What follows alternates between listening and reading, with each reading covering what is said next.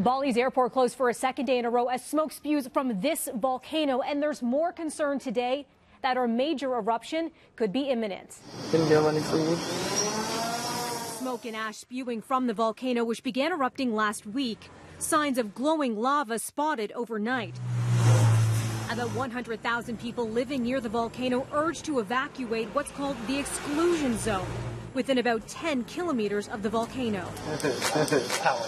As for the thousands of tourists stranded here, the closure of Bali's international airport now extended until at least tomorrow.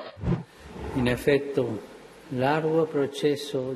high-profile speech today in Myanmar, Pope Francis did not use the word Rohingya, possibly over concern the term could spark diplomatic upset. Sul rispetto di ogni gruppo etnico e della sua identità. The Pope did call for, quote, respect for each ethnic group and identity, but he avoided the name for the segment of Myanmar's population that's fled the country in huge numbers amid what the UN calls ethnic cleansing.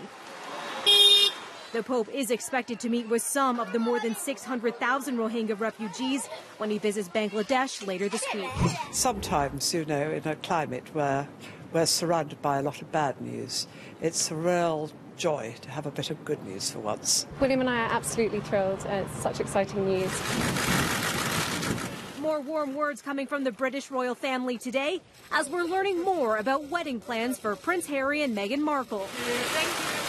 The couple will say "I do" at Windsor Castle's St. George's Chapel in May 2018. After the wedding, American-born Markle intends to become a UK citizen.